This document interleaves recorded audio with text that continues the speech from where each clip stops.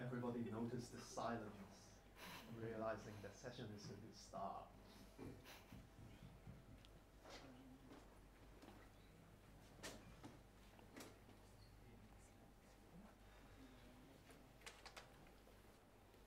Right, welcome to the final afternoon session.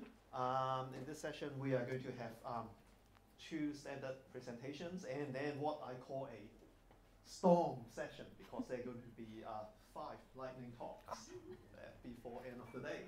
So let's get started. And we have Shrividya, Ravi talking to us about the maritime geospatial analytics for supply chain transport policy.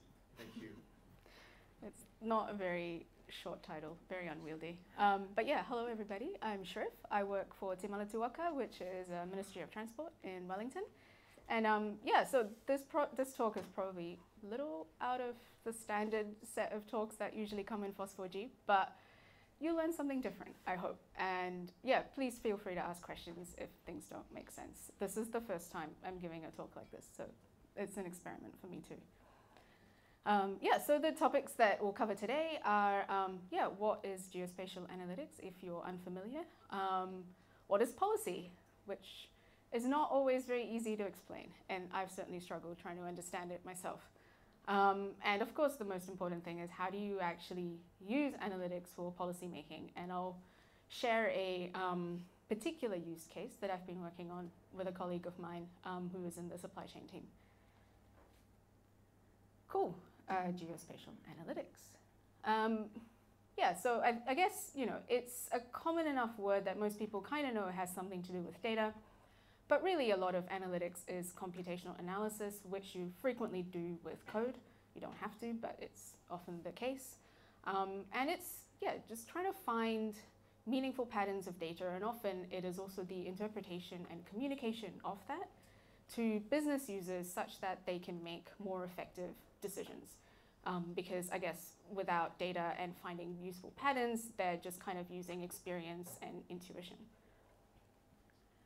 Analytics is actually a bit of an umbrella term. It's often synonymous with data science, but not necessarily. So just to give you an overview, these are all the kinds of different domains that are often considered analytics, and depending on where you are, they may have one or more of these domains that they have in a team of analytics people or in an organization which is devoted to analytics. So there's things like statistical modeling, machine learning, but you can also have simulations that are considered analytics, and of course, data analysis, which is like descriptive statistics and visualizations through to complicated deep learning things.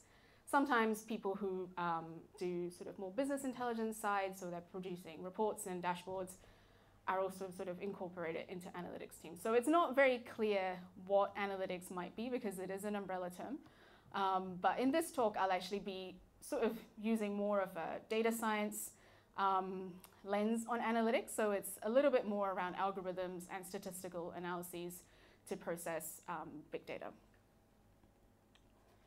So yeah, so geospatial analytics, really, for me, the power is that it's not just processing geospatial information, but it's processing data that has geospatial attributes, but it can also have any of these other attributes as well. So you can have the same data point enriched with spatial coordinates, but also numeric characteristics, categorical characteristics, and of course, temporal characteristics. And you can bring them all together and generate a lot of useful insight. And the key here that really makes geospatial analytics quite cool are tools that operate across all of these different data types, such that you can find useful patterns. And hopefully you'll see an example where you have spatial patterns as well as temporal patterns in some of the use cases I show later.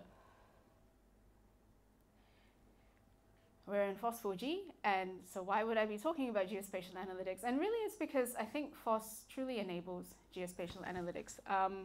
In languages like R and Python, you've got the sort of standard data science packages that we've already heard about previously, things like pandas for Python, and in R it's a package called dplyr.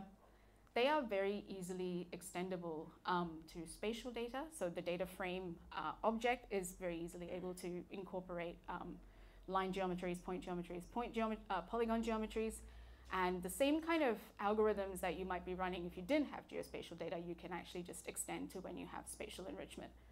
And pandas and geopandas just work very seamlessly together, and the same thing is true with SF, which is a R package for managing spatial geometries.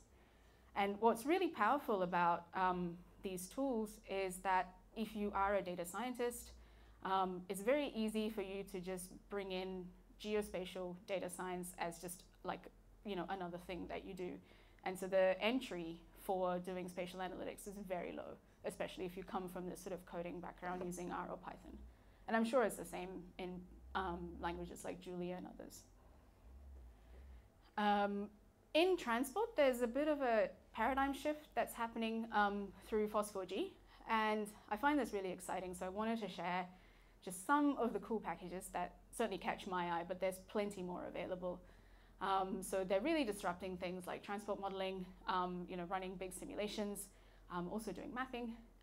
These packages here are, the bottom ones are all R, and the top are different languages. So AB Street is actually an amazing project. It's written in Rust, and you should check it out. So you basically can run an AB test on the street, on your street in a city. So you can say, what if I change this street to have more cycle lanes? What will happen to traffic volumes and throughputs and so on?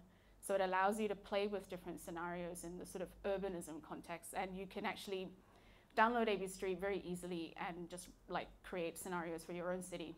They have some available online for like London and things like that.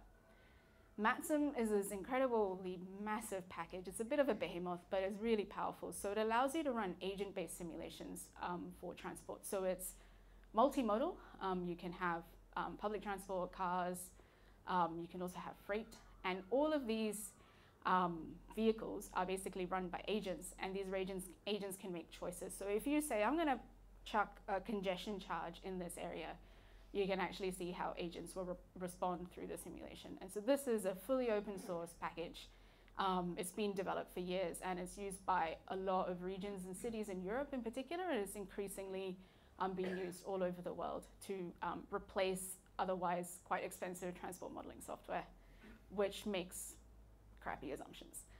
OSMNX is a Python package which allows you to do some really powerful network analysis on street networks, and it allows you to understand how urban structure is in a particular area. How can you get between cities because of the street layouts? It allows you to do quite a lot of detailed analysis in where you live. I'm not really explaining it very well, but just check out the site. The bottom three packages are all in R. So SF Networks is the equivalent of OSMNX for R.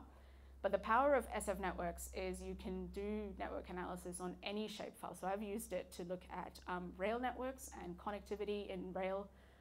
Whilst OSMNX, if you don't have a very good shapefile through OSM, you can't import a shapefile and just use it. ST Planner and R5R are quite awesome for transport planners. ST Planner does origin destination matrices routing onto street networks by any type of mode. And R5R is very dynamic. It allows you to do routing, but each trip can have multiple legs with different modes. So if you're in transport, these are really cool tools. And if you're not in transport, check them out anyway. So what is policy making? But first we need to actually try and understand what the role of government is. It took me a really long time to try and find a relatively succinct description of why governments exist. They really exist to deal with two functions. To sort of deal with market failures, and there's many different types of market failures, and to deal with equity in terms of the distribution of resources, so often the result of market failures. Simplistically, they have only two interventions available to them. And this is being crude just to make a point. I work for government, I'm not trying to say that they're evil. They can sort of make you change your behavior. And they do that in a number of different ways, including regulation. Obviously, they collect tax in most liberal economies. And then they spend. They spend to provide public services and to provide subsidies. So there's sort of two main branches of interventions. There's a lot of nuance, as one can imagine, within each of them. But just for a high-level view, that's what they do. Policy is the design of government intervention. So this is what policymakers do. They try and figure out, okay, are there any problems? And often it's a market failure. They try and go through a cycle to figure out what the issues are, to actually try and understand what the instruments they can use to address these issues. And those are things like, should we spend more? Should we have more regulation, and so on. And then they go through extensive consultation at several points in the cycle before they actually make a decision on what policy option they're going to implement. And once they do that, they have to evaluate the policy, and usually there'll be some problem, and then they have to go through the cycle again. And analytics plays a role in several of these points of the cycle. I'm going to focus a little bit more, the use case I'll have is going to be in the very first part, actually helping policymakers identifying issues and providing enough contextual information so that they don't just rely on what people are telling them, but they have some more objective sources of insight as well. Why would you want to use data in policy? Well, if you don't have evidence through information or through research, it effectively is just guesswork and opinions. And that's being extreme, but if you don't have a robust reason for providing a rationale for why you're doing this particular policy, then you can't actually evaluate whether there was a better choice that you could have gone through. So policymakers really need the appropriate information, and that's where the analysts come in. And they need relevant knowledge, and that's usually supported through academic research. But as you can imagine, because analysts and policymakers speak very different languages, our interactions are a work in progress. Most analysts that I know at least have very little understanding of policy. It's usually because they don't come from a policy background. I don't think I know anybody that has done policy and then moved into analytics. I hope to meet one someday. But so far, yeah, they come from technical disciplines and they struggle to understand what policymakers are all about and what policy really is. Likewise, policymakers don't really understand a lot of the time the value of analytics and quantitative information. I've had many policymakers tell me, oh, I'm not a numbers person, I'm a words person. No, that's okay. I can tell you about numbers and words. It's just about using good evidence. And so, it can be, just two people just standing there looking at each other going, how do we work together? And I realize my GIFs aren't working. It's really sad. Oh, this one is though. So to bring evidence into policymaking, somebody has to blink first or make the first move. And in my experience so far, it really is the analyst, because policymakers have spent a long time just doing what they do best, which is consulting extensively with a diverse set of stakeholders to understand what the issues are, succinctly summarizing them, and then working through the cycle themselves. That often gives you enough information, but there's a lot of bias in that they will also gain as a result. So analysts need to just engage with policymakers. They need to ask questions, because if you don't know what they are dealing with, then you don't really know how to help them. You need to learn the domain, and there is a lot, unfortunately, to learn. But what I find the most useful are the sort of last bits, which is you need to actually give them something to play with, and you need to make it accessible, because if you don't let them know what you can do with data, what information you can mine from it, they won't really know even where to begin to talk to you. So you need to make the analyses accessible. You need to have pretty pictures, but you also need to have good explanations of what they mean and what the takeaway messages are. Just sharing, discussing, and if it doesn't work the first time, and it will not work the first time, just keep repeating it, keep bothering them, and eventually they will actually start conversations with you, and you'll get to a point where you can work productively together. So, very brief transport story. I'm not sure I'll have tons of time to go into detail, so it's very high level. Feel free to ask questions after. So yeah, so in transport policy, there's a really nice schematic here of a framework a colleague of mine had drawn, and this is more focused on the sort of identifying market failure part of what government does. So yeah, in the case of transport, we have things like freight, which is a whole stream of work, and we obviously have personal travel, like what you and I do every day. And it's usually trying to understand where exactly are the problems. And then this is just a summary of actually a policymaker going through and understanding, okay, are the markets working? And this is where they'll go through an extensive consultation process with several players in the sector and try and understand, yes, they are working, but here's where they're not, or definitely not working at all. And then they will start going through what can they actually do in terms of generating policy to meet certain objectives that they have as a ministry, or the minister has got certain objectives they want to fulfill. And then finally, they'll have policies that they've developed, and then they'll figure out an evaluation. This is just a summary of what they will do going from top to down of the policy cycle done linearly. But you know, if you want to understand how markets are working, you're going to talk to people, of course, but people will not give you unbiased information, especially when things are not working well. There's often a lot of pain, and the sort of negative experiences get quite amplified, and good policymakers can certainly sift through it and come up with a very good description of what bits are working and what are not. But oftentimes they miss the fact that you can have sort of dovetailing information from quantitative sources that can really enrich their understanding. So they can say, okay, this person's complaining about certain issues in container shipping, but here's the information that I have from data sources of regular container ship schedules.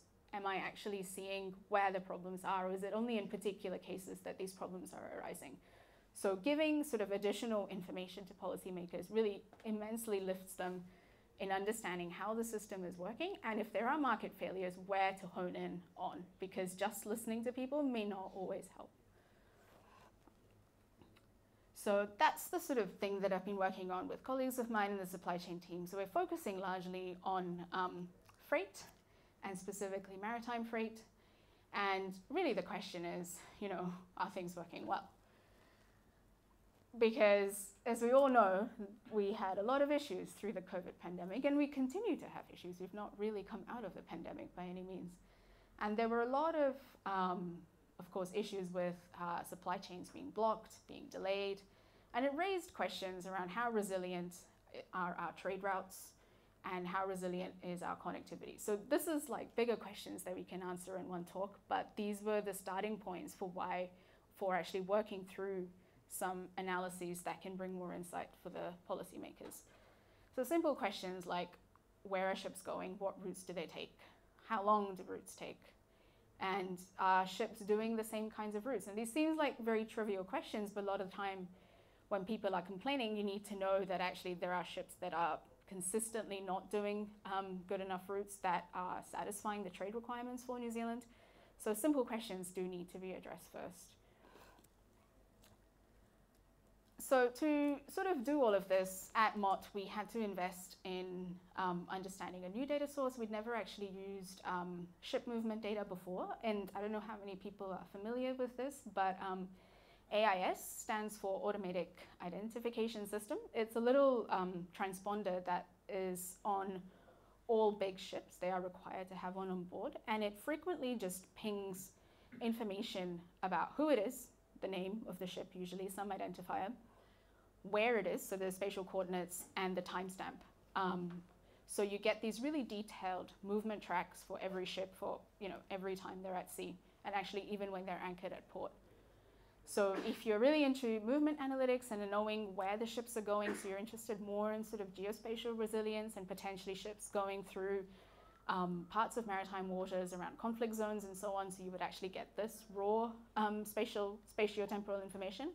But what we were really interested in is just routes that ships were doing at a fairly high level, which is just the ports that they visited and when they visited the port and how long they were at the port. So we got processed data of ship movements through a company called Sarah, and then just wrote a whole series of simple algorithms to identify, I guess classify what ships are doing. And you can see that as routes, voyages, and schedules. And we also started doing some simple connectivity analysis. So if a ship moves between ports, it means that it's actually connecting those ports together, and you can actually do a lot of network analysis from that information. So these are my ggplot2 maps. I know it's Pete who was talking about ggplot and maps. So don't judge the maps, but I feel like that was very simple code to write it, so I still use it. So this is a whole series of different voyages done by a ship called MSC Alabama, and she moves between New Zealand, Australia, and Southeast Asia, which is a very common trade route. And here a route has been identified by this maritime seaboards the ship is connecting. So here I've just sort of shortened it to Australia, New Zealand, and Southeast Asia. And what you can see is the ship on every single voyage, she does just slight variations of the route because you can see the patterns of the arcs kind of changing slightly. There's a different ship called the Northern Guild, and for a certain part of the year, this is 2021, she was just going between Australia, New Zealand, and East Asia. Here it was sort of the east coast of China. But at some point decided to just say, nah, I'm not going to do that anymore, and go between Australia and New Zealand, and then decide to go between Australia, New Zealand, and North America. And some of these analyses are really interesting because you need to do this level, you need to divide the information this way before you can actually give the policymakers, I guess, a more high-level summary, and that was this. Here, so saying the value of geospatial data science with spatial data and temporal data. So you've got, you're basically building a ship schedule over the year of what different ships are doing. So here I've tried to look at ships that have, at some point in the year, connected Australia, New Zealand, and Southeast Asia. And the blocks are when they're actually on the voyage, when it's a blank point. They're probably berthed at a port, or maybe they're stopped somewhere else. And you can see that, you know, the ships that do Australia, New Zealand, Southeast Asia routes, if they do any other type of voyage, it's just a combination of them. So either they miss out the Australian ports, or they, in the case of the blue voyages, they've sort of added East Asia ports as well.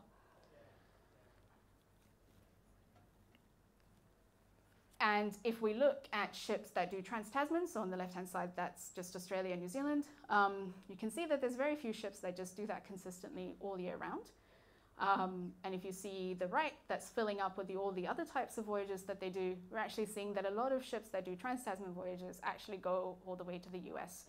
And this is really useful information for the policymakers because they wanted to understand if there were issues happening, say, at the American ports, what other types of routes would it affect? And in this case, any issues in North American ports will definitely be affecting trans-Tasman voyages. And finally, we started doing sort of connectivity networks. So these are, if any port is connected, we connect the countries of the ports together. And these just very simple sort of eye candy is actually clusters of countries that are best connected through ship movements. There's a lot more you can do with it, but there's not enough time to go into that. So I'll just leave you with this pretty picture. But yeah, so you basically see connections between Australia, New Zealand, and the Southeast Asian countries, the US and the Caribbean countries, and you've got East Asia and Oceania connected more strongly together. Super quickly, these are the tools that I used. dplyr and SF for data processing, ggplot2 for visualization, and what is cool is that you can use Corto for creating reproducible outputs, which hopefully if I click on this, I'll be able to just take you to the site. Yep, so this is a whole website, oh wow, where's my mouse? Where the analyst could actually get a lot more detail with a write-up of what the analysis is actually showing them. So this was the way to actually make the analyses accessible, and any updates, they don't have to change anything. They just go to the same link and they get the latest information. That's it. Thank you.